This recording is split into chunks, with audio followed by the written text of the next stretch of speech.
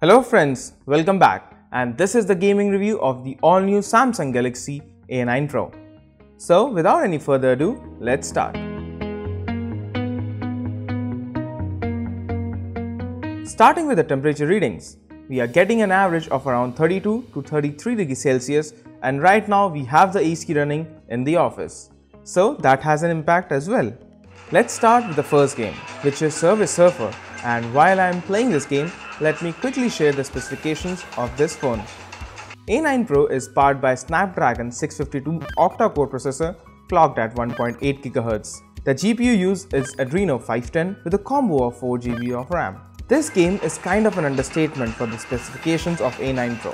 So let's move on to a bit high-end gaming, that is the Riptide GP2. This water sports game with all its splashes and jet stunts is quite heavy on the phone and will put the GPU to test. A9 Pro is coping up well and there are hardly any lags or frame skips. Gameplay is decent and the Super AMOLED display of 6 inches really makes a difference. The sound from the speakers are also adequate and adds to the overall gaming experience.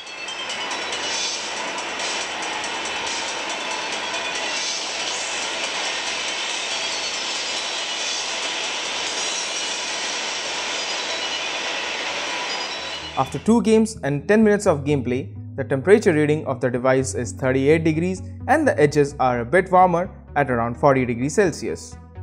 Now, let's bring out the big daddy of Android games, Asphalt 8. Let's see how well the phone handles it. As you can see, the game is running on the highest settings without any lags and frame skips. The gameplay is smooth and I have no complaints here.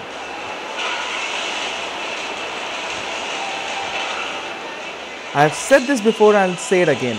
The Super AMOLED display of 6 inches make the gameplay more awesome, and 5000 mAh of battery makes sure that you play high-end games for hours without the need of plugging the phone into a power source.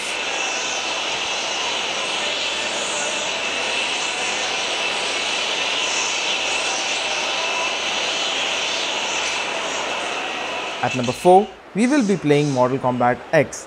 And here also, no complaint whatsoever. The big screen makes it easy to work with controls. However, for some of the users, the weight of A9 Pro can be an issue for long hours of gaming sessions.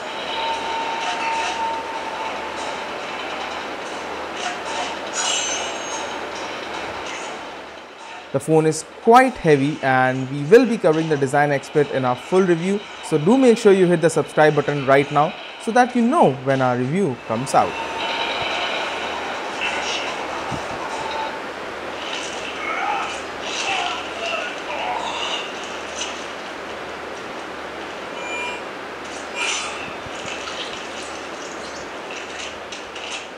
Last but not the least, final game in the list is Nova 3.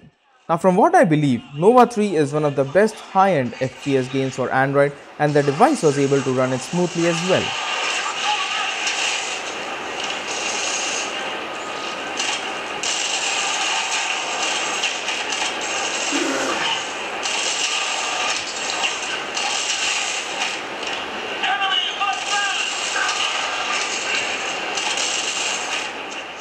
So overall, this looks like a great gaming device in terms of performance.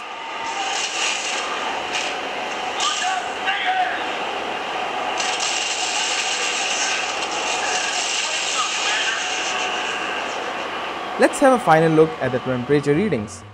The temperature reading is around 37 to 38 degrees Celsius, which is acceptable. The edges, however, were almost 40 degrees Celsius. With that, here are the benchmark scores of the A9 Pro.